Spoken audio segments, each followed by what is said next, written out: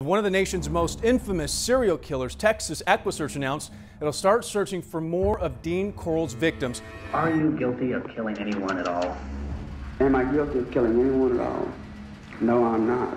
Unless you could say Dean Corll was killing. I defended myself.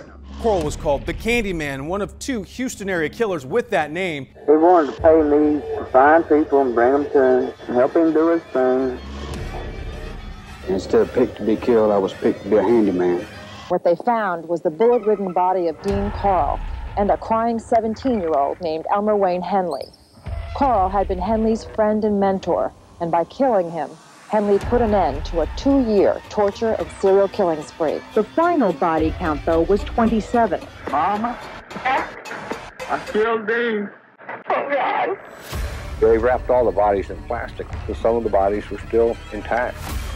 He's just a little 17-year-old boy that was close to his family, that's all I know. The floor is covered with vinyl sheets to catch their blood. The stereo is turned up to drown out their screams.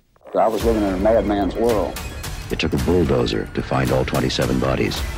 There will be more digging for graves, and there will be more grief as additional victims are identified. All these people this much to let them know what's happened to their boys.